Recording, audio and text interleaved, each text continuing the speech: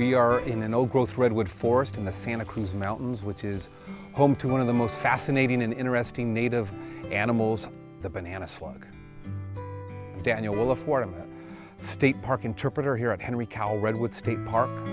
The banana slug is the unsung hero of this forest community. Without the banana slug, the forest community as we see it here most likely would not be the same. They are the ultimate recyclers, eating fallen plants and even dead animals.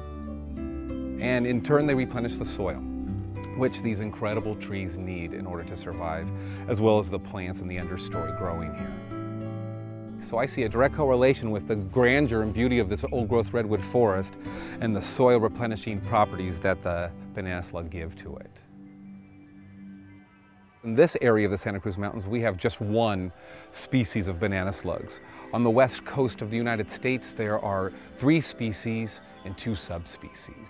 And they range from San Diego County all the way up to Alaska in disjointed populations. That's not continuous. Our species here in this part of the Santa Cruz Mountains is the Ariolomax dolichophallus. The banana slugs are differentiated by the size of their male genitalia. And this particular banana slug here has the largest male sex organ of all known banana slugs.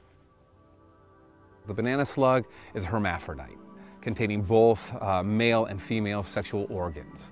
A banana slug does need another slug in order to lay eggs and produce offspring. The anatomy of the banana slug is very interesting to observe. As you come upon a banana slug, the first thing you might notice, besides its bright yellow color, are its antennae. There's 2 of them that are longer, and then they have 2 shorter ones towards its mouth. The longer ones are its primitive eyes. They see light and dark and movement. As you approach a banana slug and it senses a shadow, it will, kind of retract those. And its 2 littler antennae are for smelling and for feeling. And the sense of smell in a banana slug is reportedly very acute. They can smell all kinds of things, especially their meals, from a far distance away. And their mouths are quite fascinating as well, and they're located right near those bottom antennae. They're a rasping radula, razor sharp, going along and kind of making pulp out of what they eat, and then slurping it up and passing it through their system. Another thing that you might see towards its head in those antennae is a mantle. That's what it's called. It's kind of an internal remnant of a shell. The banana slug is a mollusk, believed to evolve from the sea. That's kind of their connection to snails, is that mantle that they have that may serve some sort of protection. It's actually covering up their breathing hole, their waist, anus, and then their genital openings as well. The banana slug moves in a very interesting way.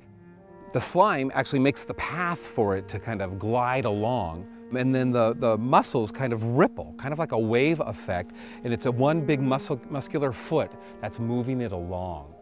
You could see those ripples happening. It's quite fascinating.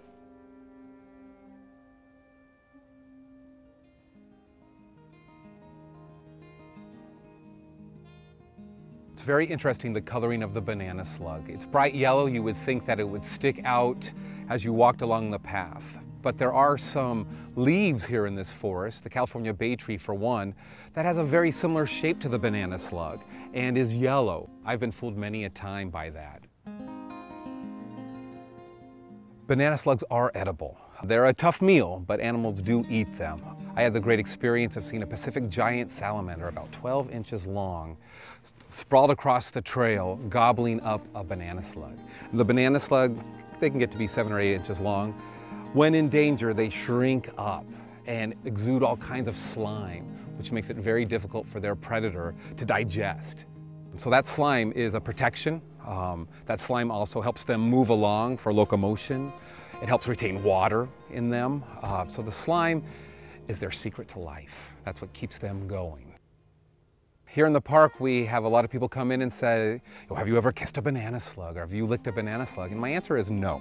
Working in the redwoods as long as I have, I had one occasion to see a gentleman come into the visitor center with a swollen mouth and almost a swollen a throat from licking a banana slug. So there is some danger in there. It reportedly gives you a tingly feeling, but I always think of the slug as well. You know, does the slug really want this to happen? Does it want the lips of, you know, countless people coming along and kissing it? My guess is no. Generally, when we touch a banana slug, it's drying that banana slug out. So I like to discourage that. I know I'm a party pooper. My favorite thing about the banana slug would be really their appearance and just in the way they move. They kind of have, you know, have an elegance into the way they move. So, and the awe that they inspire in people who are open to learning about them. They're really one of the unsung heroes of the forest.